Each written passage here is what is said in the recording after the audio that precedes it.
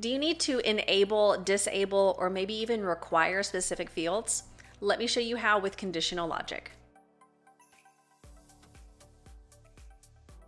Hey Jotformers, welcome back. I'm Kimberly and I'm already in a form and we can see we have three basic elements. I have a drop down that says agree to terms and then the options are yes and no.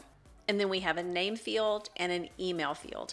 So basically the logic that I'm following is if they say yes to agree to the terms, then it will allow them to fill out the name and the email. If they choose no, then it will not allow them to fill out the name and the email. So let's go up to settings and I'm going to head over to conditions. And we can see right here, enable or require. This will also disable. So this very first one where it says if, we're going to choose if agree to terms is equal to yes, then we are going to enable the name field. Now we can also add another plus. We're also going to enable the email field. Save. Now let's add one more condition. Same thing, enable require field. This time I'm going to do agree to terms is equal to no. The do is going to disable the name.